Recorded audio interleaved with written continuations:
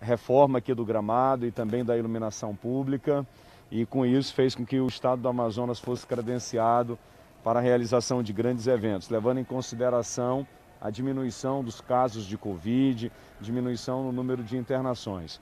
Nós tivemos aqui um jogo da Seleção Brasileira, Brasil e Uruguai, já com público.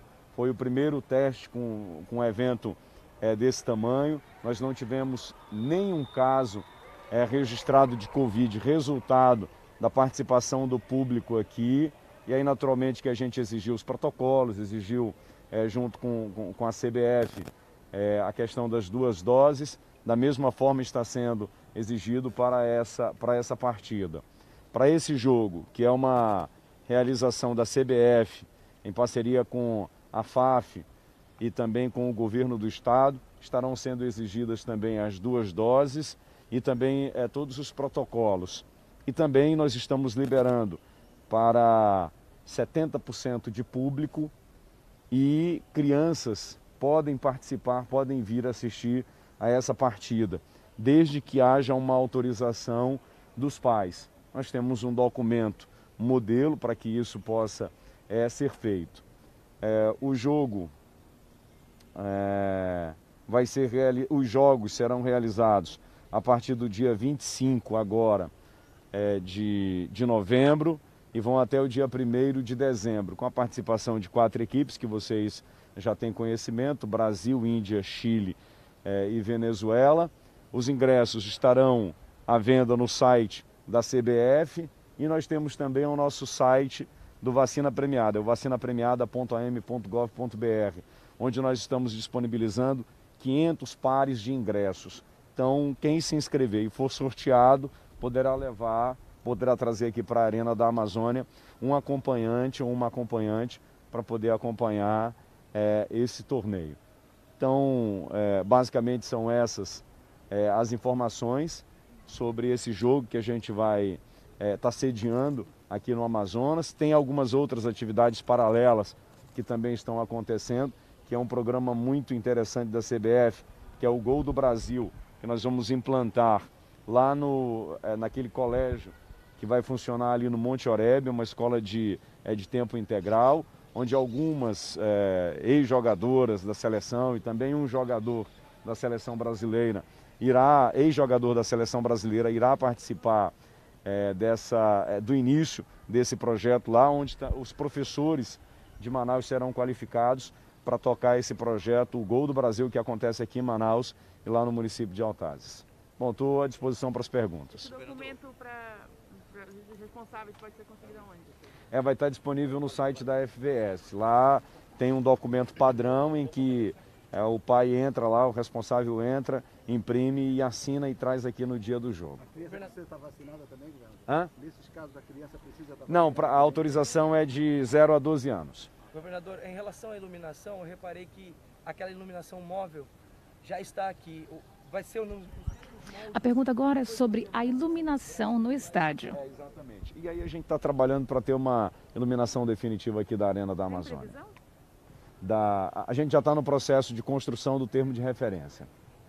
Governador, esse jogo da seleção feminina, como outros eventos que o Estado está incentivando também, é justamente para fazer o avanço da vacinação, né? Eu queria que o senhor destacasse um pouquinho isso. O nosso objetivo do Vacina Premiada é fazer com que as pessoas se vacinem. A gente tem ainda um quantitativo significativo de pessoas que não tomaram a 2ª dose, que não tomaram a 1ª dose. Então a gente tem um site, né, para sorteios de todos os eventos que acontecem aqui em Manaus, né, e isso é um compromisso dos produtores de eventos. Tem 2 eventos de humor, 2 shows de humor que estão lá à disposição para as pessoas se inscreverem. Tem o Boteco do Gustavo Lima e tem também os jogos da Seleção Brasileira e das outras seleções que participam dessa competição aqui na Arena. Você ouviu a palavra do governador? É um momento muito importante porque a Formiga, todos sabem que é uma referência no futebol feminino, e escolheu aqui Manaus para fazer a sua despedida. É importante que as pessoas estejam aqui para acompanhar esse momento histórico.